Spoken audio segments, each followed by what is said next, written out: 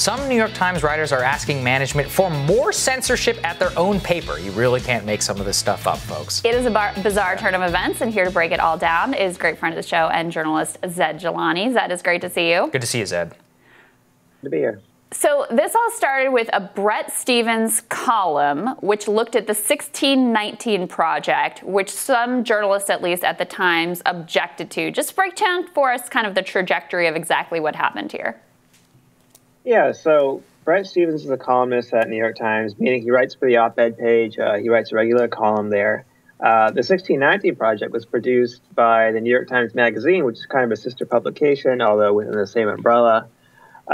Basically, what happened is Stephens kind of wrote his own critique of some of the analysis of history, some of the omissions, some of the changes that were made within the project without being 100% transparent or clear with the public about why these changes were made. And it seemed basically like a critique of something that his own publication kind of was doing. Now, that is rare. Generally speaking, if you read the New York Times op-ed page, you don't really see criticisms of New York Times Magazine reporting or analysis or commentary. But to my knowledge, it's not necessarily prohibited. I don't think that there's anything within Bret Stephens' contract that says he cannot disagree with something that's in the New York Times. So what we saw after this was that the New York Times, the Guild, which is their union, basically it represents, reporters and staff, people outside of management, basically put out a tweet saying something to the extent of, this is an attack on a colleague. This is coming after a colleague. It's not acceptable, that kind of thing. I think that's what kind of piqued Glenn's interest, Glenn Greenwald at The Intercept, and that he kind of pointed out that this was a case of a union going after a colleague rather than actually making a demand to management on behalf of, people within the bargaining unit or people within the workers' space. And I think this is part of a larger trend. I think with more and more media unions, you see them kind of policing their colleagues or, treating it like a modern university campus in some ways rather than doing the traditional bargaining over wages, benefits, so on and so forth. And I think that it's a kind of a white collar union trend that's happening. I'm not trying to say that this is representative of the broader labor movement. I don't think steel workers are doing this. It couldn't be farther from the labor movement. Fast food workers are doing this. But right. I think in a lot of these, I've seen it in multiple publications where their unions are kind of used to police people within the union rather than representing those people in the union against the management. And I think this is a trend that Glenn saw as well at other publications, and that's why he wrote this piece. Yeah.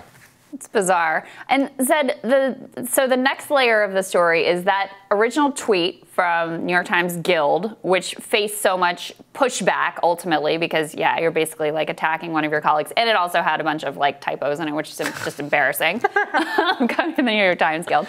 That got deleted. And they essentially apologized, and I think it was sort of one rogue person who ran the account who put the tweet out. So now they have kind of walked back their position, but on Twitter, you still have a lot of liberals who are defending the attack on Bret Stephens. Let me be clear, I'm no big fan of Bret Stephens here. He writes plenty of stuff that I find to be outrageous, wrong, etc. And this particular piece, I'd have to go through to say even whether I agree with this particular one. But now you have this weird dynamic of the organization itself has kind of walked back the claims, but you still have people on Twitter going to bat for them. Yeah, I think that's because, again, I think that there is this trend among some left of center people to kind of turn their workplaces into kind of an administrative environment similar to a lot of these elite boutique colleges, where if you have some issue with a disagreement with a colleague or with a coworker, with a classmate, you go to some administrator, you file a report, you go to HR, you call their manager, basically. It's funny that a group of people who seem to be so hostile to police seem to be acting like police, honestly, to me is what it feels like sometimes. Right. But I think that this wider culture is much larger than the New York Times kind of guild. And that's why you see a lot of people defending this approach. Now, I think a better approach to this would have been for the New York Times to have more open and honest and transparent debates amongst itself. I think that, it would have been nice if the New York Times held a forum on 1619 Project where alternative views were proposed and processed, and maybe Nicole Hannah-Jones would debate with someone like Bret Stephens in a kind of, Oxford-style debate or some kind of formal format with a moderator. I think all those options should be explored long before you actually use an institution that's supposed to be representing all staff to deal with kind of rogue employee. And I kind of don't buy that. I don't buy the idea that like this tweet may have just been one person. I think a better explanation is probably that they got a lot of blowback for it. So they realized it kind of was a bad look to be doing this with Bret Stephens, but it's probably representative of a larger culture of what's happening within the publication. Right. And I think just to illustrate how ridiculous it all is, Zed, I mean, we covered here on the show, I think it was last week, where the Times published an op-ed from a Hong Kong official affiliated with the Chinese Communist Party, who the thesis of the op-ed was Hong Kong is China, whether you like it or not, and that means the Chinese government has the right to crack down, kill and imprison many democracy protesters. And somebody pointed out, I think it was Josh Barrow, that there are literally New York Times reporters in Hong Kong. And one of the things that was objected to, the Tom Cotton op-ed, the line that they took was that this makes black staffers at the New York Times in danger. So in this case, you have a person that was published in the Times, which is literally justifying a crackdown on their own colleagues, and not one word from the New York Times Guild about any of this. Yeah, well, I think there's a sort of parochial nature to a lot of this. So, for instance, I think the reason the Tom Cotton op-ed raised so much fear was because it was seen as an issue that the staff were deeply immersed in. Like, this was where their attention was focused: George Floyd, police protests, riots, so on and so forth. Hong Kong is not a parochial issue for a lot of these people. I think the people who are in the New York Times bureau in China and Hong Kong probably had very little relationship to like the Brooklyn-based staffers who run a lot of the politics of the New York Times. And I think there's just so much social distance between themselves and the people over there to where they didn't take this personally.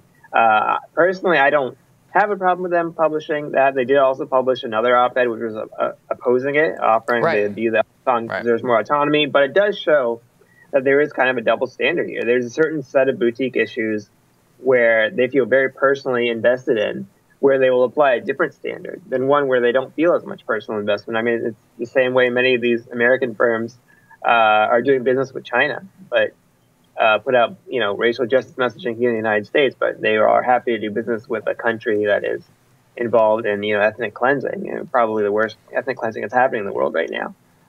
So it's an unfortunate fact of just how sometimes we're inward looking as Americans. I think we don't.